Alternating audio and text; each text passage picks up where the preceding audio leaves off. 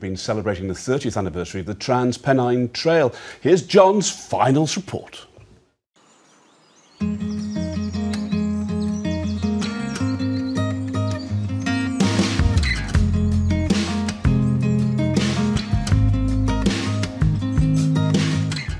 Salters Brook in the Peak District marks the highest point of the Trans Pennine Trail, 435 metres above sea level.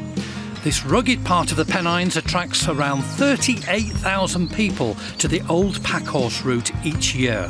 And thanks to innovations in wheelchair design, that number is growing.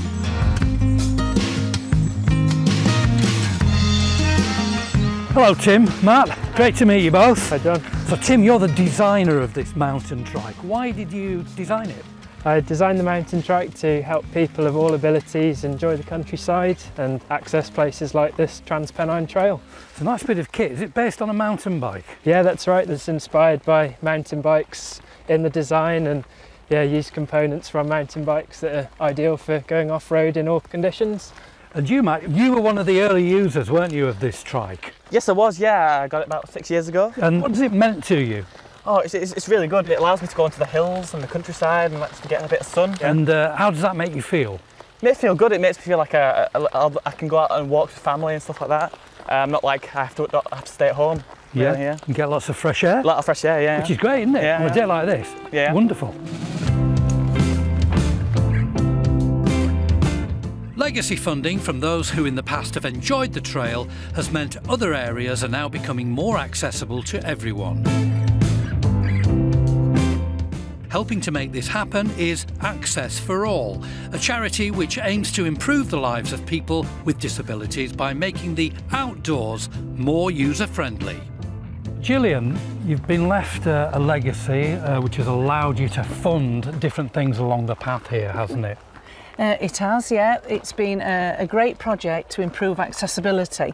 So it opens the area up for people like my son Sam, who has got autism and had a stroke, people with dementia, vision, hearing impairment. So there's been lots of improvements made along this Trans Pennine Trail, and this is like a role model section so that other areas can follow. The barriers have been removed. There's lots of additional seating, accessible toilets. It's great to add in all these features along a trail, and it means that people can enjoy a great day out.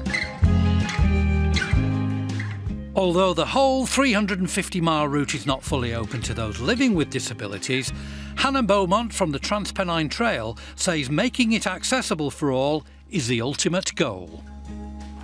OK, Hannah, so it's important that the Trans Pennine Trail is accessible to all, isn't it? What's in the pipeline going forward?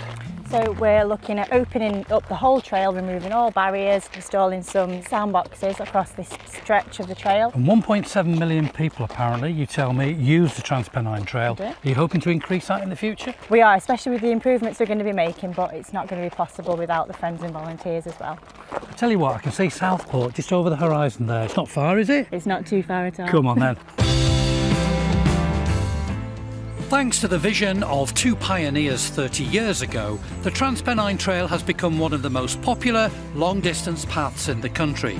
Its outstanding beauty in both rural and urban areas makes it unique, and with ongoing improvements to the trail, more and more people will be able to enjoy its wonders.